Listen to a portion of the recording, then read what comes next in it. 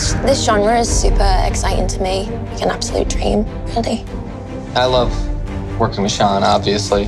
I've worked with him on Stranger Things, and he's just amazing. I'm really mostly here for Taika. I've been a huge fan of his for a long time, and it's super cool to finally meet him. Yeah. I mean, ditto for me as well. I've known about Ryan for a long time, and you know, I think we've always been trying to like meet up or connect or work together at some point, and to finally get that chance to actually be in the same thing together for the first time ever is actually cool.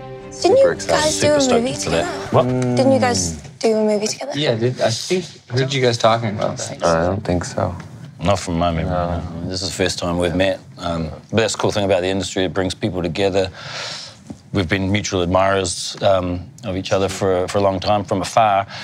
And now to finally have the chance to work together for the first time ever in both of our lives is, I'm super stoked about that. Be in the same room. Green Lantern.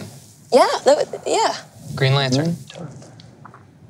I don't think so. Maybe you're thinking of Jessica Tandy, Kathy Bates, fried green tomatoes. 'Cause I don't remember you guys.